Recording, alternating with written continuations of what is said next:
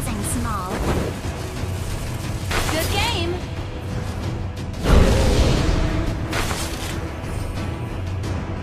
Bye-bye! The umbrella is game, the human is win. Launch attack! Shogyo! You have slain an enemy!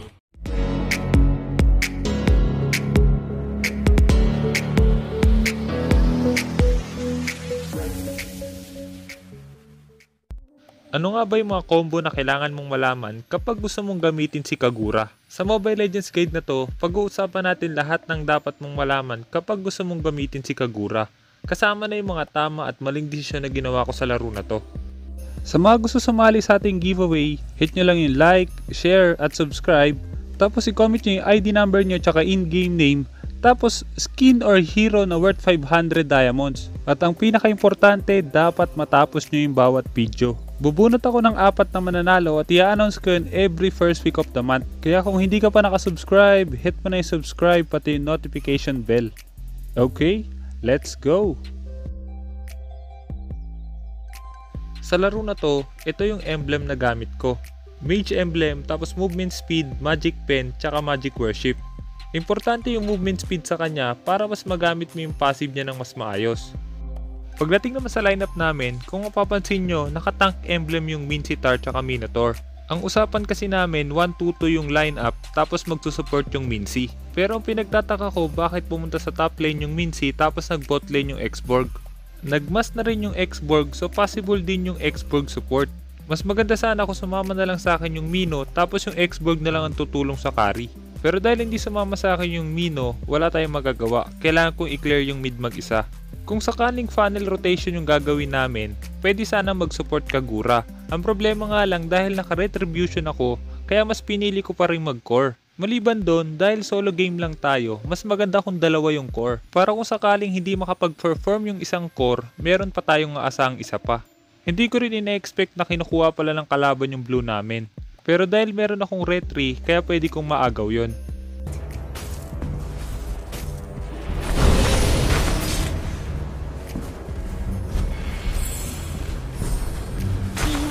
Shikigami?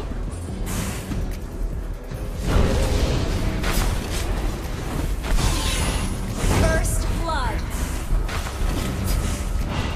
The umbrella is yang, the human is yin. You have slain an enemy.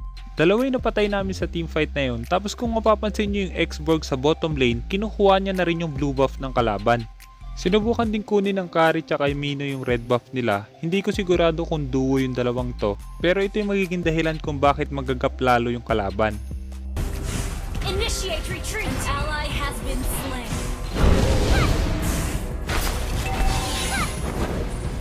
There are two kinds of people in the world. Kung napansin nyo doon, walang nakapag-clear ng first 2 waves sa top lane. Tapos naagaw pa namin yung dalawang buff nila. Kaya ibig sabihin malaki na yung magiging lamang namin dito. Pagdating sa skills ni Kagura, kung mapapansin nyo, dalawa yung kulay nun. Kapag hawak niya yung payong, magiging green yung kulay ng skill. Kapag naman wala sa kanya yung payong, magiging violet yung skill. At para makontrol mo yung payong, kailangan mong gamitin yung first skill. Kung saan mo i-click yung first skill, dun mapupunta yung payong. Maliban dun, kung mapapansin nyo, pareho yung cooldown ng first skill niya. Kapag ginamit mo siya kahit naka-green, magko-cooldown pa rin yung sa violet. Kailangan mo ring tandaan, ito ang pinaka-importanting skill ni Kagura. Dito babase kung paano mo magagamit si Kagura ng maayos.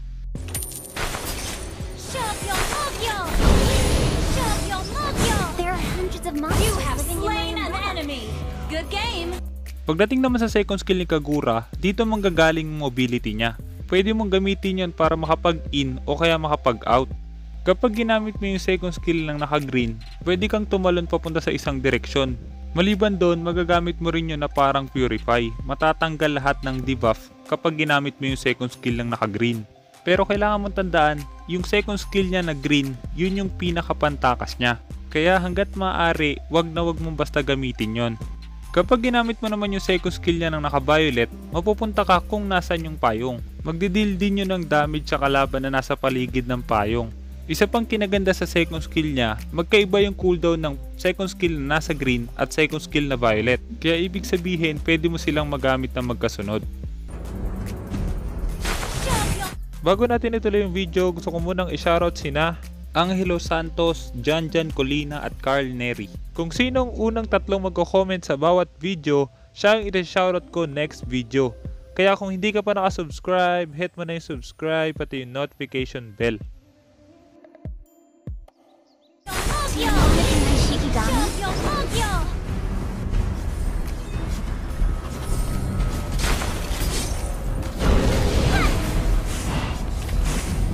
Killing spree! An ally has been slain. An enemy has been slain. Your team destroyed a turret.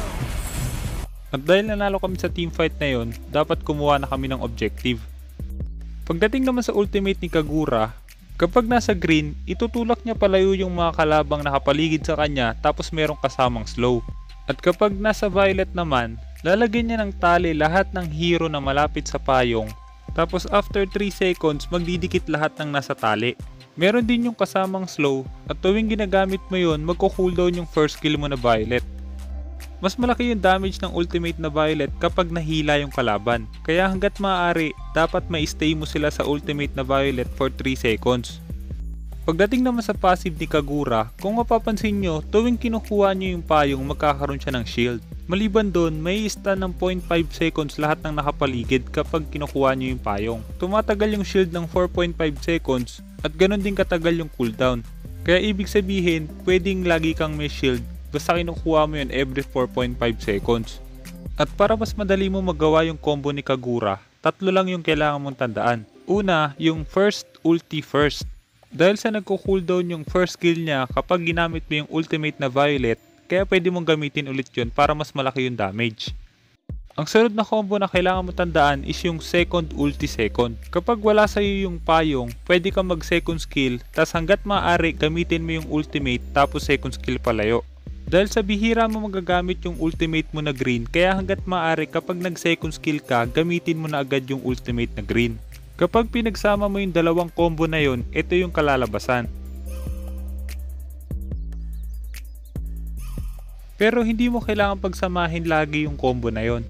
Kung tingin mo hindi ka na makaka-out kapag pumasok ka, wag mo nang ipilit.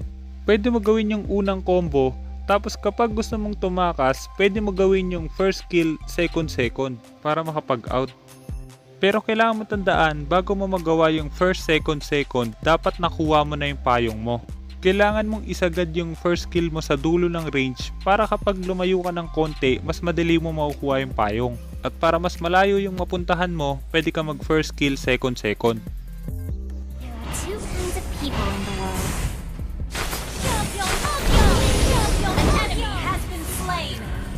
Kapag naabisado nyo yung 3 combo na yon, mas madali nyo magagamit si Kagura.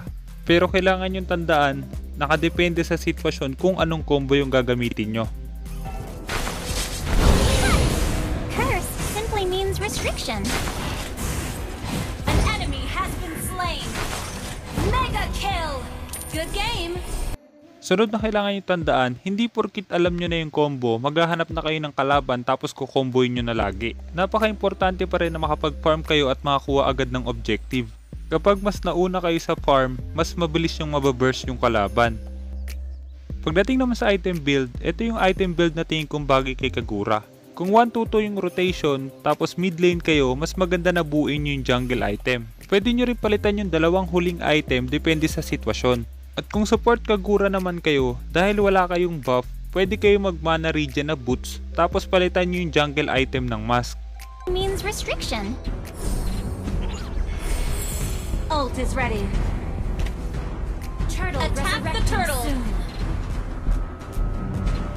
The umbrella is moving. Your team destroyed a turret. Request backup. Do you want to be my Shikigami? Request backup. Spree. Request attack the turtle. Curse simply means restriction.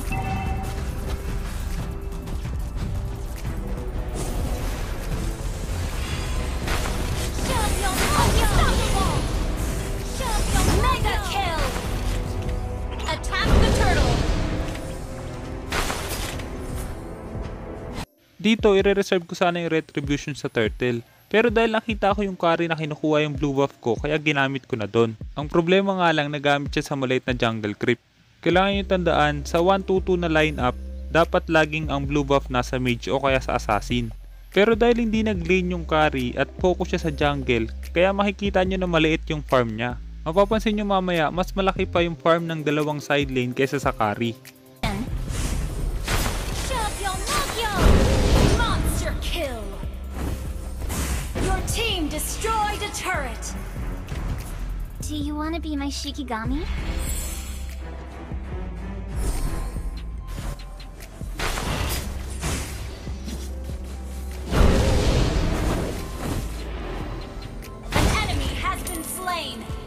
Launch attack! There are hundreds of monsters living in my umbrella.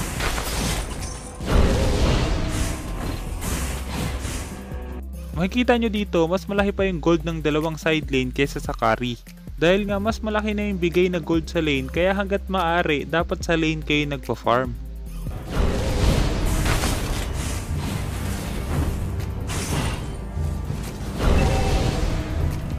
The umbrella is yang, the human is yin.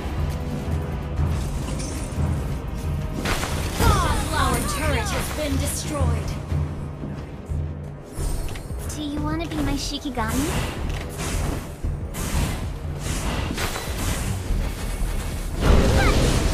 An enemy has been slain. Legendary!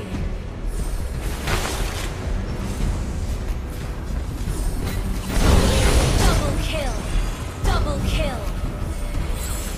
Wiped out. Launch attack.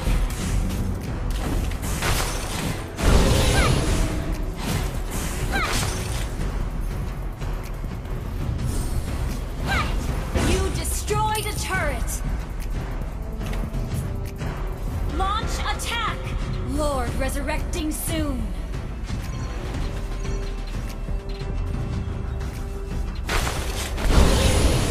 There are two kinds of people in the world.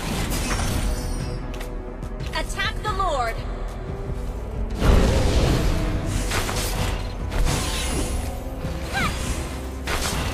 Curse simply means restriction.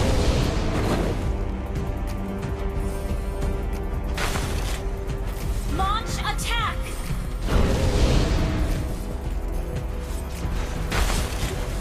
Do you want to be my Shikigami? Legendary. Shut down. Curse simply means restriction. Attack the Lord. Request backup. Request backup.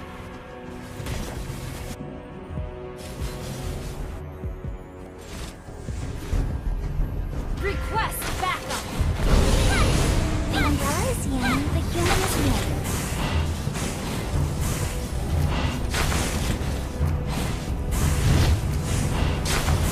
Curse simply means restriction. An ally has slain Lord. Don't look down on me because I'm small.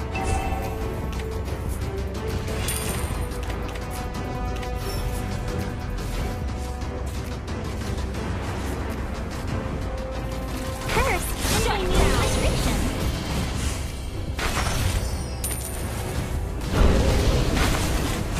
Unstoppable. Launch attack. I thought you Double were very kill. lonely. An ally has been slain. Our turret is under attack. Kill. Launch attack. Good game. Launch attack. Shut down. Launch attack. Good game.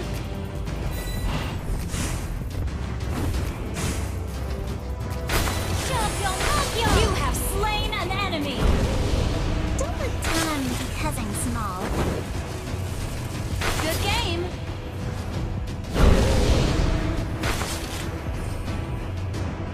Bye-bye. The umbrella Good is game. yang, the human is yin. Launch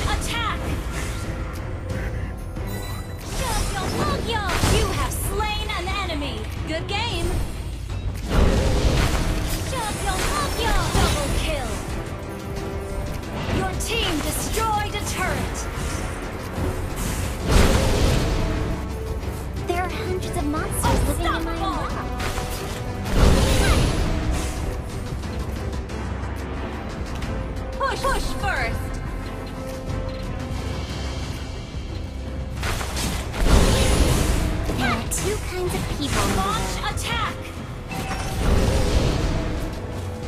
Your team destroyed a turret! Mega kill!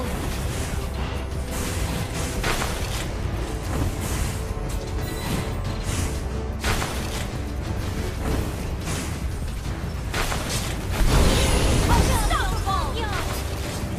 Don't look down on me because I'm Monster small. kill! An enemy has been slain! Your team destroyed a turret! An ally has been slain! Monster kill! Wiped out! Do you want to be my Shikigami?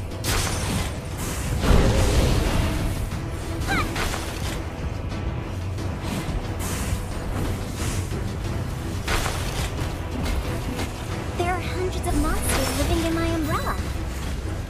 Sana marami ka natutunan sa guide na to. At kung meron kang guide na gusto ipagawa, i-comment mo lang sa baba at susubukan kong gumawa ng guide tungkol doon. At dahil tinapos mo ang video, gusto ko yung mananalo sa ating giveaway, sila yung mga nanonood hanggang dulo. Para malaman ko kung tinapos mo talaga, kailangan mahanap mo yung keyword. I-comment mo yung keyword kasama ng ID number, in-game name at skin na gusto mo. Mas maraming keyword, mas malaki yung chance na manalo. Kaya kung hindi ka pa nakasubscribe, hit mo na yung subscribe pati yung notification bell. Basta lagi mo lang tatandaan, kung gusto mo mag-improve, just master the basics. I'm out.